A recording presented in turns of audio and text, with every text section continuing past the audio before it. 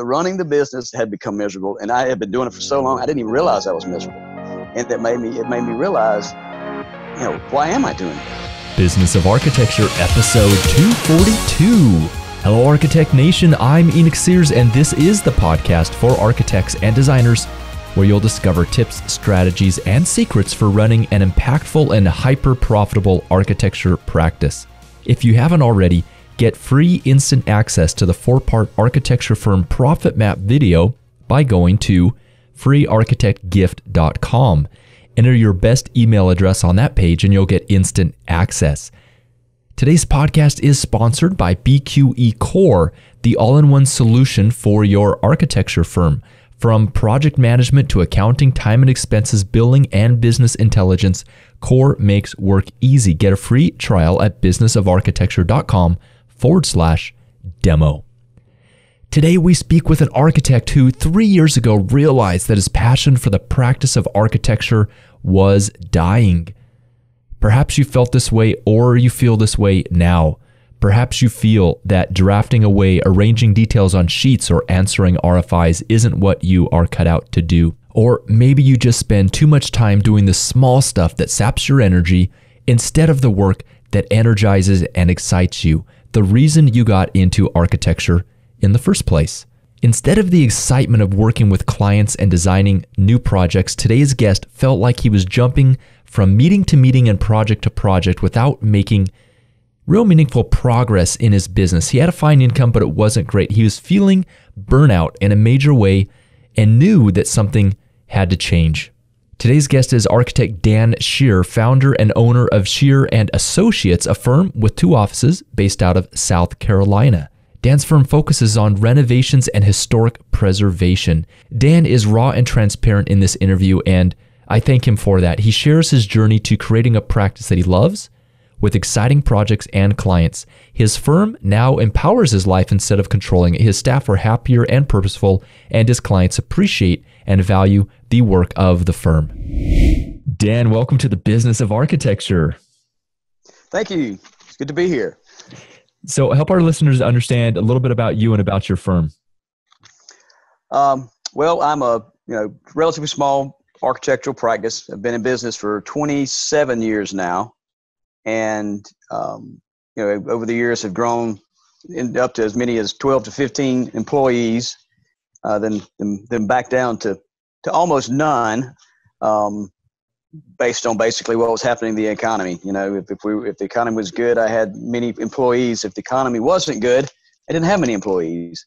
We over the years have trimmed our specialty, our niche down into historic preservation, renovation type projects. We still do some other work, but our bread and butter is the renovation work, some urban infill, things like that. I now have 2 full-time employees, and we use consultants for a good bit of our outsource. We outsource drafting now. We outsource all of our engineering, and try to keep our core group of people. They're very talented. They're fairly expensive people. They work extremely hard, and then the things they can't handle, we sub out and they oversee to the rest of our team. What inspired you to start your own practice? Tell me the journey of going from perhaps working for someone else to starting your own gig. How did that happen? Well, it was not a very well planned out endeavor. I finished college. I had to go work for another architect to do my apprenticeship before I could take the exam. And the gentleman I worked for was a good architect. He was a good person. I enjoyed working with him. But in my mind, he was too, I don't know if reserved is the right term, but he seemed to me like he didn't really pursue certain avenues in architecture, from design or client relationships or whatever, that I thought it should, even as a very inexperienced architect. It just seems like we were leaving a lot out there that unfinished almost. And it frustrated me. We weren't designing as well as we could design. We weren't building relationships with clients like we could have been. And so, when the time came for me to take my licensing exam, and pass it, Within about 4 months, I had already lined up 2 clients, bought all my computers and software, and said, "Okay, bye, starting a business." That was the journey. Wasn't the best way to do it, but it it got me out and doing my own thing. I had I know this is very unusual for architects, but I was a little bit arrogant, maybe a little bit cocky, and thinking, well, if my boss can do this, I can surely do it a lot better. So that's how the practice started. Fortunately, I did have a pretty good ability to pick out a good client or a good group to work with. So it eased my learning curve because I didn't know anything when I started. And the people I was working with, though, were, most of them had been in business for a while, kind of brought me along slowly. And the business just started to grow after a couple of years of really, banging my head against the wall, trying to figure everything out. Business started to grow, and we learned, and, who knows how much money we lost during that learning curve. But we started moving forward and really, became a pretty good architectural firm as far as the work we produced and the type of projects we were doing. Now, when you first started out, did you have any jobs in the hopper already, or did you just go out without anything in the pipeline and just try to create stuff from scratch? I had one project. It was a very large residential project for a friend of a friend, and on a lake here in South Carolina. And then I had a good relationship with a technical university here, with the guy that's in charge of all their facilities and maintenance. And it's a state-run facility, so you either put your name in a hat with 40 other firms and go after the big stuff, or you go, let me put my name in here for the little jobs. And the competition wasn't as great. And, they distribute the smaller jobs out to, say, 5 or 6 different architects. The small jobs, it might be a $50,000 renovation. It might be a $250,000 renovation, but it's relatively small. But there was a continuous flow of these smaller projects. So that's where I started, doing the room project school and the larger residential project. So, Dan, you and we've worked together quite a bit. You've been through our Architecture Freedom Formula program, and I just want to go back. We're still talking about those early days. I'd like to know, you said you had this growth curve, this learning time where you're beating your head against the wall, as you said. Looking back now, what kind of advice would you have given to your younger self, maybe to speed up that learning curve for you? Find a mentor, find some help, find somebody that's already been through the process, or a team of people. And don't try to do it on your own, because you're figuring it out is much more painful than being taught. Financially painful, mistakes on projects, not meeting deadlines because you just don't have everything set up like it needs to be set up. You're one day you're worried about making a deadline. The next day you realize, oh no, I've got to pay all my bills now, and there was no true system in place. And that's one thing I wish I had done 25, 26 years ago. Now, so people might say, Dan, I don't know of a mentor and I can't afford a coach. What would you say to those people that have these stories or reasons why they think that isn't an option for them? Well, first of all, go look. Again, going through the program with you guys, I just started looking. I woke up one day and said, this isn't working. There has to be a better way. I started researching architectural marketing. I started doing some, just looking online for help with architecture and business. There wasn't much out there, and that's when I came across your site. Started receiving the emails, reading some things. It took me a long time to really buy in that I needed to go ahead and join this group, this organization, and get some help. But when I did, things changed very rapidly.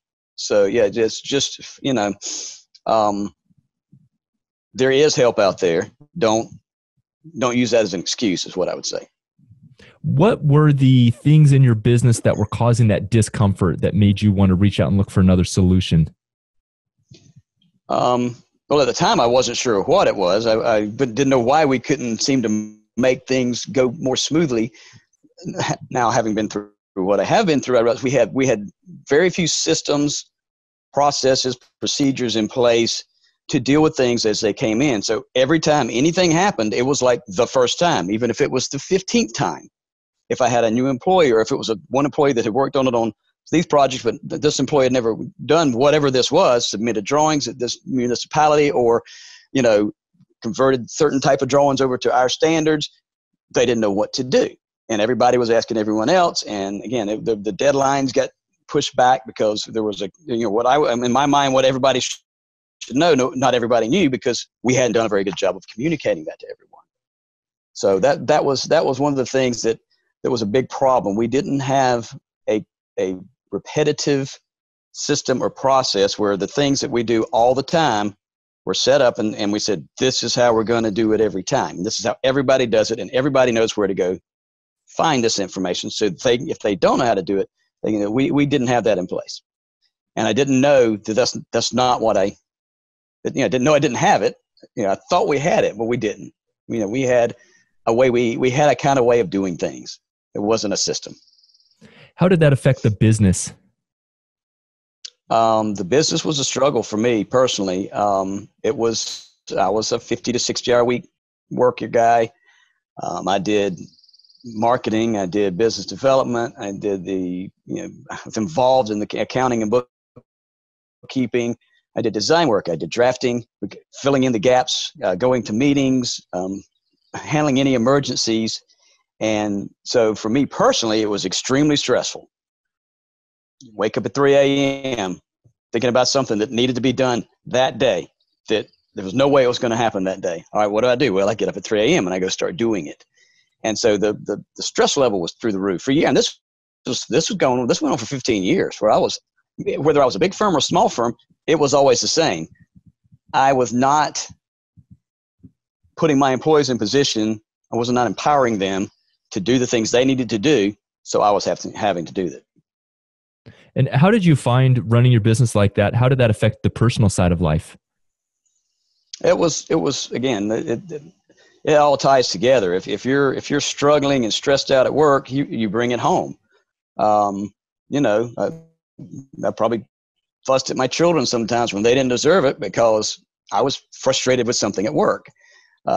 Usually it was, we didn't have any huge major problems. It wasn't like huge lawsuits or anything. It was just constant little things that weren't being taken care of. And, it does. It affects everything.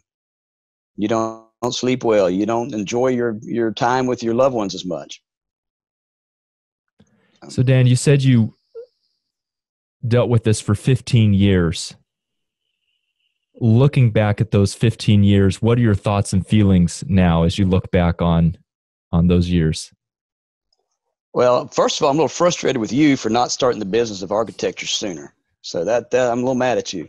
But yeah, it's I wish I had the vision or the foresight or somebody just to tell me, this is what you need to do. Go out, change the way you're doing this, because you're doing the same thing over and over again. And it's not, we made a decent living. The income wasn't necessarily terrible, but it was not an enjoyable, in fact, 4 or 5 years ago, again, right before I started really looking for some help, I was thinking, what else can I do? I don't want to do this the rest of my life. I love being an architect, but running the business and being an architect was not enjoyable. I was burnt out. Tell me about the state of your business now. Well, the biggest thing I'd like to say about the business now is it runs very smoothly without me at the controls 24/7. I have my 2 full-time employees. They have specific roles. They have titles. They know exactly what they're supposed to do when they're supposed to do it. Instead of me getting 20 questions a day from each one of those, I might get 3. We have processes in place where if one of them really don't know what to do, neither one of them, they'll ask each other first. Have you run into this? Have you run into this? If neither one of them know how to do it, well, that's a sign. There's a trigger. We either need to create a new role, a new system, a new process, something. And so every time something comes up we haven't dealt with, we deal with it. We write down how we dealt with it. We figure out how we're going to organize this within our overall system. and it becomes easier. And that's, and again, this has been, this is going on for several years. I guess I've been doing this for 3 years, 2.5 years now since I joined up. And it's an ongoing, every week we find something new that we can create a new, usually right now we've got most of the roles established. We've got this kind of the overall system in place. Now it's a process. We go into a new municipality and do drawings and submit for permit, and their requirements are completely different than everybody else we've ever worked with. So now, well, actually part of the process is we call them up before we start drawing exactly what do you need, and we create a process for putting together the information they need, how they need it submitted, whether it's electronically, 5 copies, whatever it is. And so we have that established before we start our drawing process. And instead of before, we would finish our drawings and call, get online, whatever we do, and try to submit drawings and find out, well, we need this kind of engineering, or we need, this asbestos abatement report, even though the building's not that old, things they required. So the processes just make everything easier. And how would you say that has affected just the overall functioning of the business and the feeling that one has working in the business? It dramatically. The business just runs more smoothly. We haven't grown a whole lot because that wasn't our goal, but we do a lot fewer projects have a better bottom line than we used to have. The bottom line is really going up, and my employees, they really enjoy working for me, not because I'm special or anything. It's because they know exactly what to do. They feel empowered, and they're allowed to actually make decisions. They can create a new process if they run across something. They create it, they link it in, and then everybody looks at it and goes, "This makes sense. What do we need to add?" And they love it. They really enjoy being able to have some control over what they do, but also at the same time knowing exactly what they're supposed to be doing. And Dan, having the systems mindset and putting up these processes, has this affected your life outside of the business? Yes, it has dramatically. In the process of putting all this together, I also decided I don't want to be tied down to a spot forever. I didn't want my day to consist every single day of getting up and being at my office at 8 o'clock, staying there all day to 5 p.m., 6 p.m., whatever, going home from work. My children are older. My wife and I have traveled back and forth between 2 cities that are about an hour and a half apart. She actually works in a different city than I do. And so as I was putting these processes together, I also upgraded my technology and how we store our information and all of that. And now I can work from anywhere unless I have to be on a job site in front of a client somewhere. It doesn't matter where I work. As long as I can get a cell phone signal, I can work from anywhere, which is 70% of the time I'm sitting either at my office or in a conference room somewhere. But if I want to go out into the woods somewhere and work for a couple hours just to get away from everything, I have that flexibility, and it's fantastic. I love it. If we want to, get up and go to another city for a long weekend, but I still have a deadline on a Friday, doesn't matter. I get up Friday morning, I work for a few hours, close the computer, we go do what we want to do. So it's fantastic. And you said that you have an outdoor office that you're sitting in right now and you like to work from there. Show us around. If you can maybe pick up that laptop, and just for those who are watching the video, let's get a peek at this workspace that you have. I actually have 2 outdoor offices. This is at my house. This is my back screen porch at my house in Columbia, South Carolina. And you see, I have a neighbor over there, but on this side, I don't know what you can see, but it's all woods. It's beautiful sunny day, and we get a lot of those in South Carolina. We have a ceiling fan when it gets warm. I can put a little space heater when it gets chilly, and I can be out here, almost 6 months of the year if I choose to come outside and work. And then in Charleston, we have a satellite office down there, a very small satellite office down there for when I'm working down in Charleston, South Carolina. And it's basically one room with a big set of sliding glass doors on the back, and little reception desk in the front. The conference room is also my desk. It's a standing conference room desk. We have some high seats if somebody wants to sit down, but we can open the back doors of this office and slide the conference room table right to the door, and you're basically standing outside. And again, Charleston, South Carolina's usually got some fantastic weather. It's a beautiful city. So it's just something, I like being outside, and this allows me the flexibility to do that. Dan, you mentioned everyone having a systems mindset in the business and identifying processes when they see something that's new and they don't have a systematic or a process for it, that they then approach that and they say, okay, how can we set up a new role, a system, or a process for this? What are some other, maybe one or two of your other key things that you implemented, very key and very specific things that you implemented in your business to get out of the way it was before and enjoy what you have right now?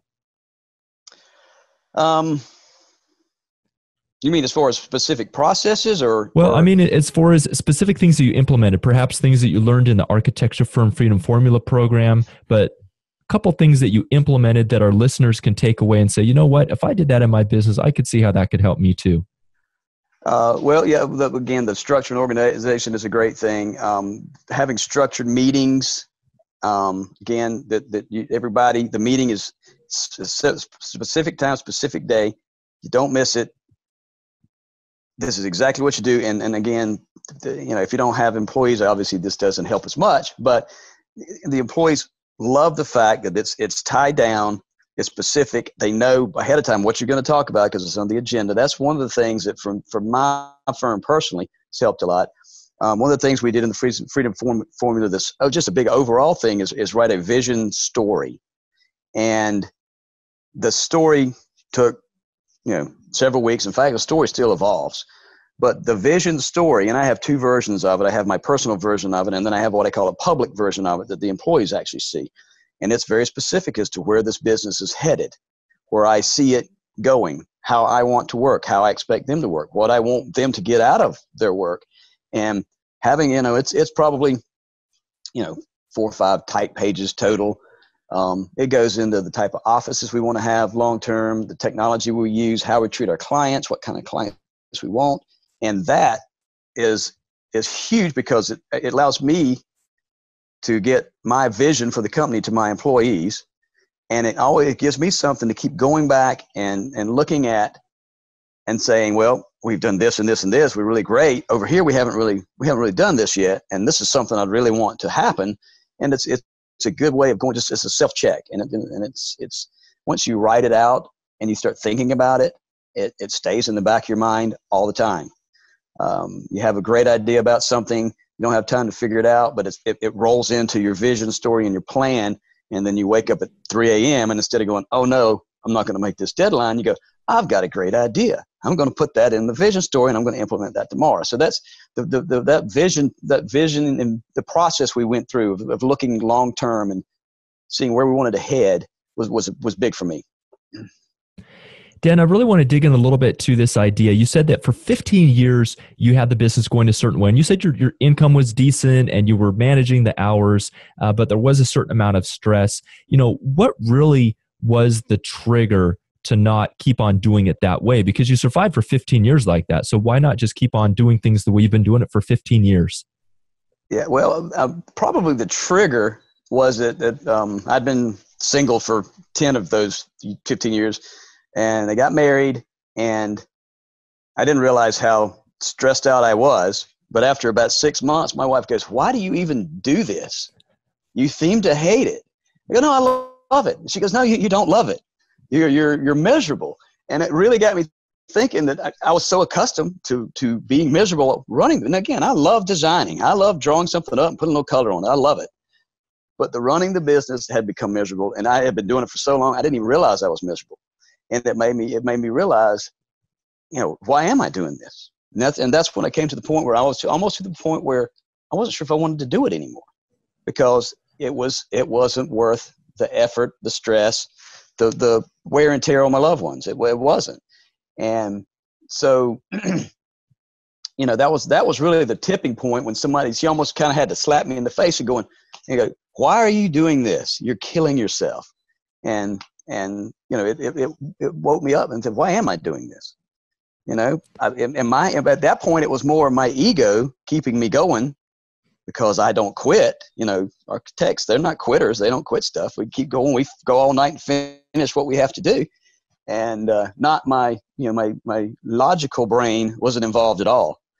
My more emotional and reactive. And so the realization that I was struggling and had been doing it for so long that it was just my way of life.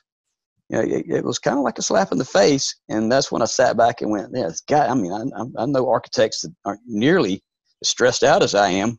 What are they doing different? There has to be another way to do this. So I think that was the main trigger, I guess, that got me really searching for some alternative ways of running the business. Because I didn't want to not be an architect. I didn't want to shut down the business, but I didn't want to continue the way I was going either. I've had the opportunity to meet your wife, and she is an amazing lady. So that's a great testament to her, the way she supports you and the way she's able to give you some feedback. Yes. She's normally extremely sweet, but if I'm being stupid, she's not quite as sweet. She's like, hey, dummy, think about what you're doing. So, Dan, you mentioned that in your office you have a process for outsourcing. Tell us about that, how it's working for you, and what other architects should consider if they're thinking about something similar. It's working well. Now, we went through probably 3 or 4 different groups, organizations that offer drafting services. Some of them are big multinational companies. Some of them are small individuals that might do it for themselves or might have 2 people working for them. And that was really a learning process, because we said, all right, we put together what we thought was a process and a good way of doing this, and we brought somebody in and said, we need you to do this. And 200 questions later, we realized we don't have the process figured out. So the first we started on very small projects, and the first few projects were just mainly they were learning processes. But once we got through that learning curve on the first few, we really had a really good idea of what we wanted, what we needed them to provide for us, how to tell them exactly what we needed. And at that point, we could start whittling down the ones that were actually good, they performed well, they did a good job, and the ones that didn't. Because at first we weren't really sure, because they didn't know what to do.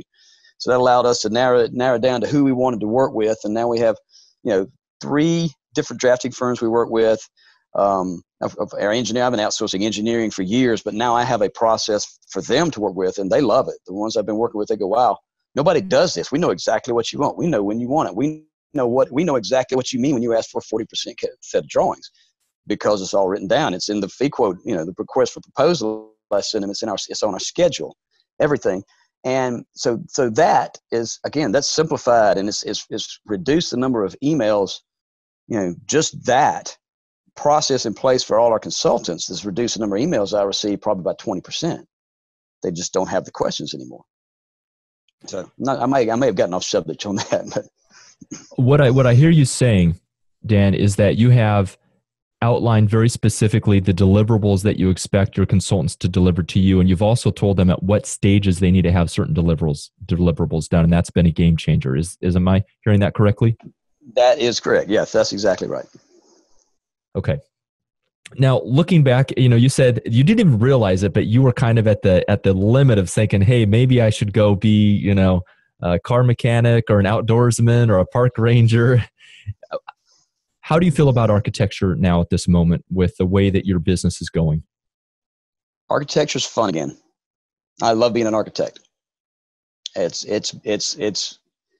get to be an architect because I'm not just putting out fires, solving problems. And the way the process, I pick and choose which projects I want to really be involved with and which ones I don't. Some of the projects are kind of boring. They're not a bad project, but they're not fun to work with. It's something I can do a little bit of work, turn over to a project manager, let them run with it because they know what to do. And then I get the fun jobs, the ones that need a lot of coloring and things like that. Dan, if people want to reach out to you, what would be the best way to contact you? Email would be fine. It's Dan Sherer at shererarch.com, and then they can call me. That's right. Look them up on the web and the website address is shererarch.com, and that is spelled SHERERARCH. Awesome. Dan, thanks so much for joining us today on the Business of Architecture. You're welcome. Thank you. And that's a wrap. If you'd like to discover more about the process for creating a better firm with less fires and more fun, go to businessofarchitecture.com/freedom webinar. On that page, you'll be able to sign up for a free 90-minute online training on how to do what Dan talked about in today's interview, how to create a firm that empowers your staff and is set to scale without chaining you to your desk. Today's podcast is sponsored by BQE Core, office management software for architects. Get rid of the Post-it notes and Excel spreadsheets and get real-time insights on the profitability of your firm with a simple and easy to customize graphical dashboard. Say goodbye to undercharging or ending the year wondering where all the profit went. Core gives you the power you need to grow your firm. Learn more and get a free trial at businessofarchitecture.com/demo. The views expressed on this show by my guests do not represent those of the host, and I make no representation, promise, guarantee, pledge, warranty, contract, bond, or commitment except to help you conquer the world. Carpe diem.